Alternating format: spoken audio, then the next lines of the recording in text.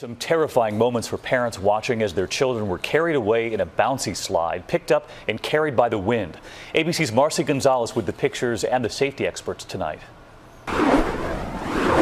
A major scare caught on camera.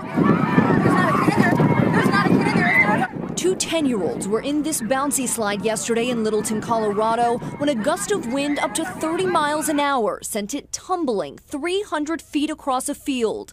One of the children thrown to the ground, the other trapped until the slide finally came to a stop. We were just horrified.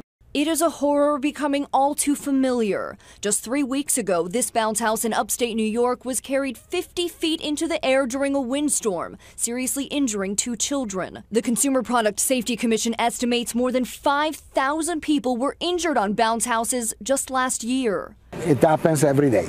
Anthony Amoroso, a certified bounce house distributor, says the key to safety is properly securing the inflatables with sandbags or stakes. And in case of unexpected wind gusts, his operators are always just a step away.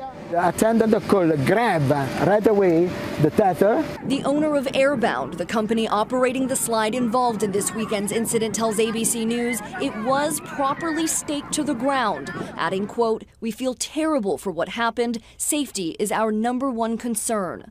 Officials say both children were treated for minor injuries. One was hospitalized as a precaution. Marcy Gonzalez, ABC News, New York.